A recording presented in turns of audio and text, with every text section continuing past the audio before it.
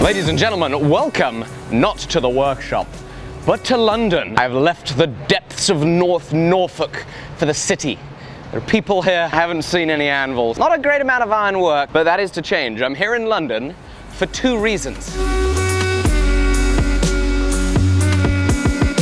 Reason number two is an event that I'm attending this weekend. Blacksmithing event, knife making event, that type of thing. Reason number one, museums and swords.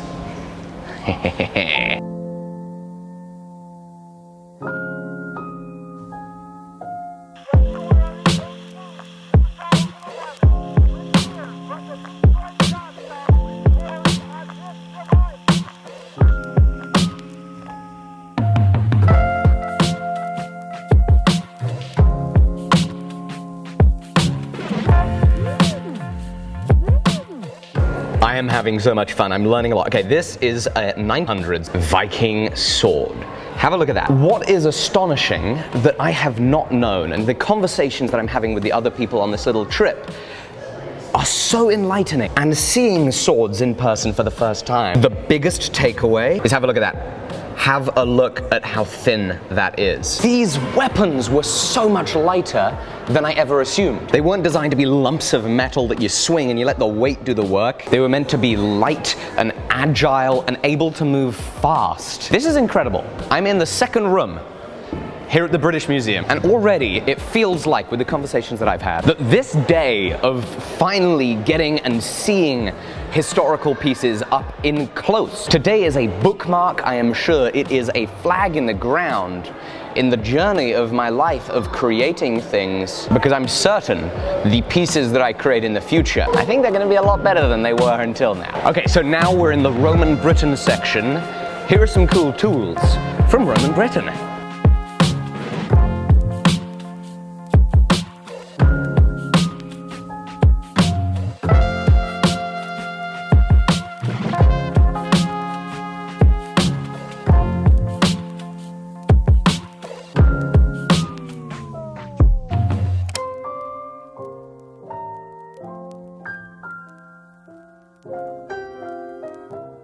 Check out that awesome fire dog. How cool is that little ox head? Is for a big old fire though, that is the truth. That concludes a little tour of the British Museum.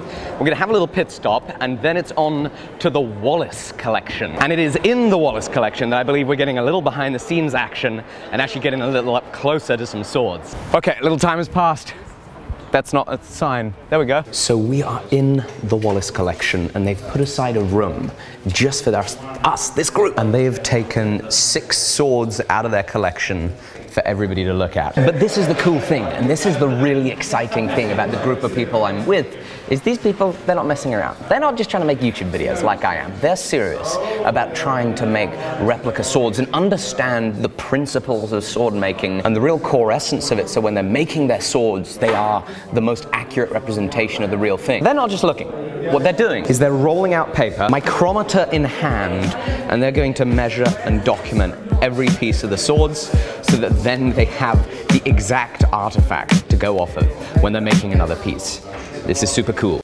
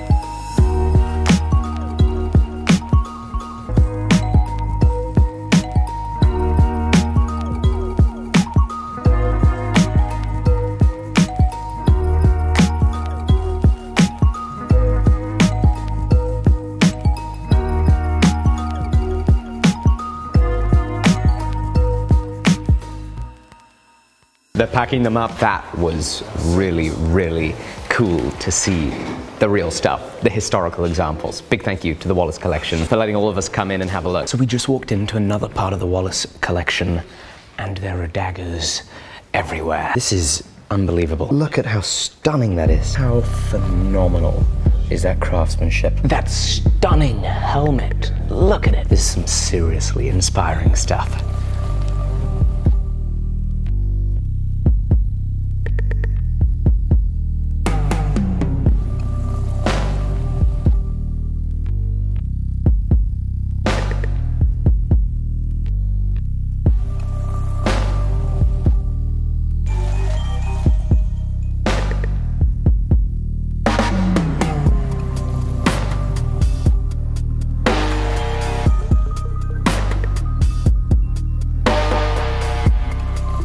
Look at that. Look at those scissors. What a stunning and ingenious construction. This whole museum is filled with incredible stuff. Look at how glorious that dagger looks. Have a look at these German 16th century swords. Look at the beauty. The craftsmanship in the basket hilt. The stunning, unbelievable work here. This is a three-edged blade. 3 edges. And then that one there, it's got 4. It's square. Look at the lightness and the elegance of this basket hilt. The craftsmanship involved to create that is unbelievable. I mean, to me, it is just completely unfathomable that it is possible today, let alone when this stuff was made, which was a long time ago. This is mind-blowing, truly mind-blowing. One of the biggest takeaways of this trip has been the scale of the pieces. Almost everything appears to be much thinner and much smaller than I thought it was. The blade lengths are longer, the handles are smaller and narrower. The blade thickness is narrower, it's thinner, they are lighter. And when you look at something like that, it's just begging to be used. And it's the scale that allows that to be possible. That handle grip, that's only about 3.5 inches. It's a lot smaller than it looks like. This is endless. Endless stuff. Look at this. To think the amount of work that's involved to craft such delicate flowers in all these pieces, let alone make these thin steel blades and these stunningly wire-wrapped handles. So much amazing stuff. I've had a lot of people say, Alec, you're hard on yourself with your projects. You don't need to be so concerned. And I absolutely do.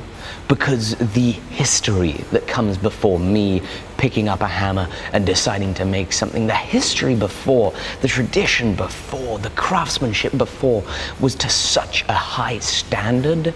To hold myself to any less is just an insult to everybody that slaved away at a grinder, everybody that slaved away at a forge to make these incredible pieces. This is just so inspiring. With what we would consider basic tools, our forefathers, our ancestors were making items of this quality. This is what it's about.